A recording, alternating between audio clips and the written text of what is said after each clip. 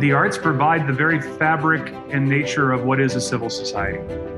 And not just because they're fun places to go, they're vibrant and stimulating. Arts organizations are businesses. That's why we said, let's make this as unsexy as possible by funding the back of the house so these institutions can do more of what they do. To run the place, to provide the staff. Taking out the garbage. The maintenance of this building. But it's also to create a platform for the next generation of talent and entrepreneurs.